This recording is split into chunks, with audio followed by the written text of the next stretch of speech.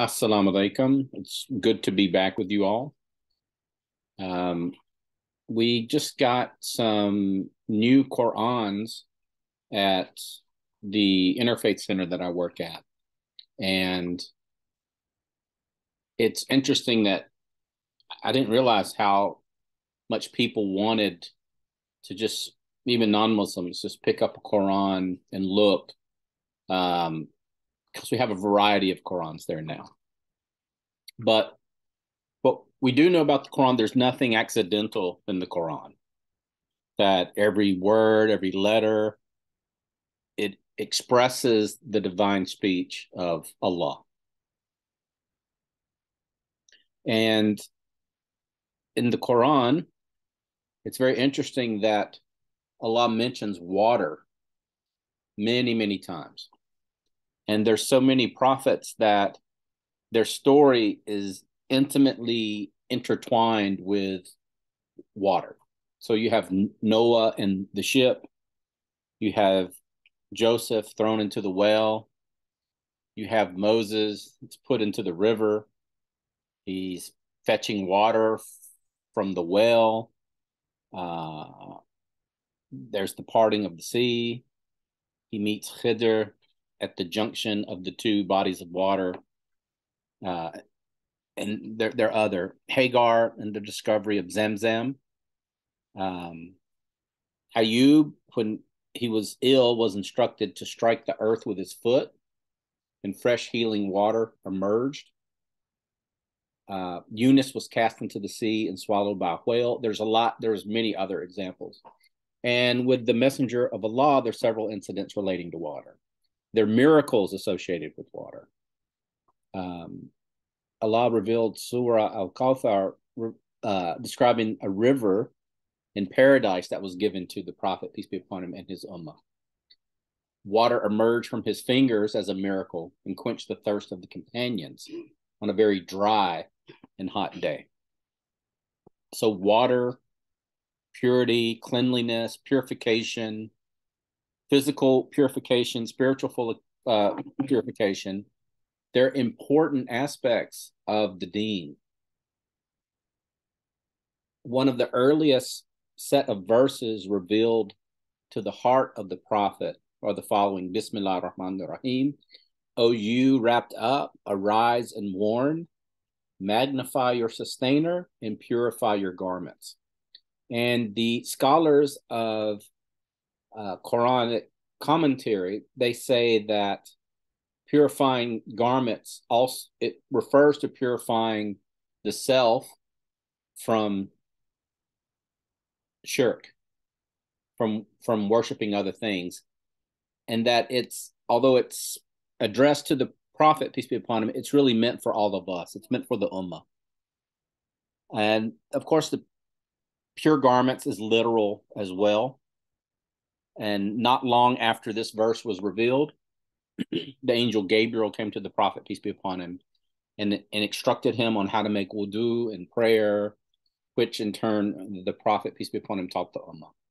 So tahara, ritual purification, was one of the very first rituals taught by the Prophet, peace be upon him. And we're guided, we're pointed toward purity and cleanliness on so many levels: physical, spiritual, inward, outward. Each of the 5 pillars concern purification. The Shahada purifies the heart, it strengthens it. They are fine, pure words that purify our heart from idolatry. Salat, it involves physical purification. Wudu, purity of body, clothes, place of prayer. And the prayer helps purify your heart. And it helps to wipe away sins. Fasting is a purification. And paying zakat, linguistically, it means purity, growth, and it can purify the heart from greed and hypocrisy, and it helps nourish our soul.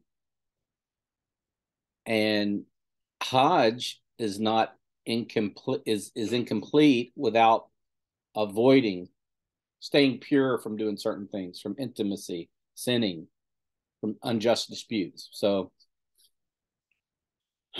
if we look to other rulings in the Sharia, we find that they're all for the purpose of obtaining purification and cleanliness, either physically or spiritually. Purification mentioned in the Quran, various forms of purification. The people of paradise get a pure drink.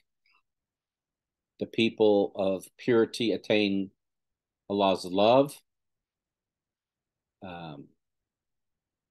And these commands from God, they're not intended to burden us. They're intended to purify us.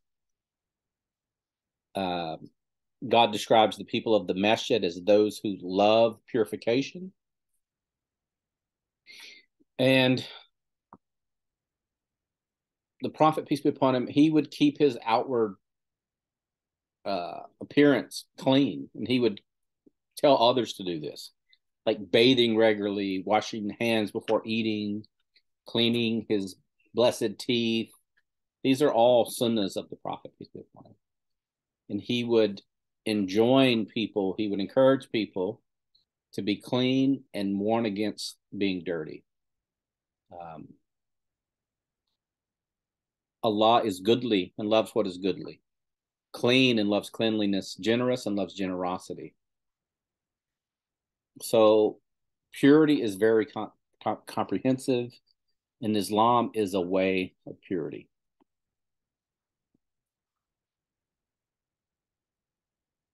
The Prophet, prayers and peace be upon him, said, Islam is clean, so keep yourself clean, for none will enter paradise except those who are clean. So learning the fiqh of purification, it's good to review this and inshallah increase our presence as we are preparing for prayer. So approaching wudu as this also a spiritual practice. It can help our heart to be cleansed and illuminated. So washing the hands, we can intend that our hands are purified of the sins that they may have done. Rinsing the mouth, we can intend that our mouth will be free and purified of harmful words, profane speech.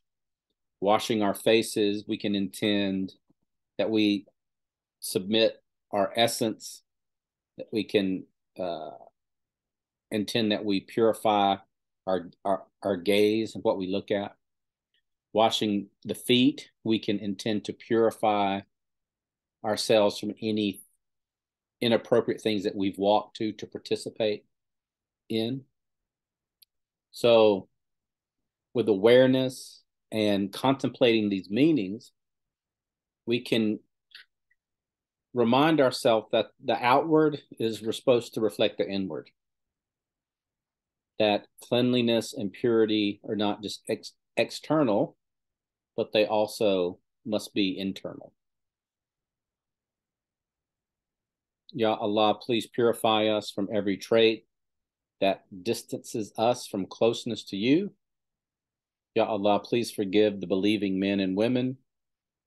Please bless this community and bless us all with patience and perseverance and purity.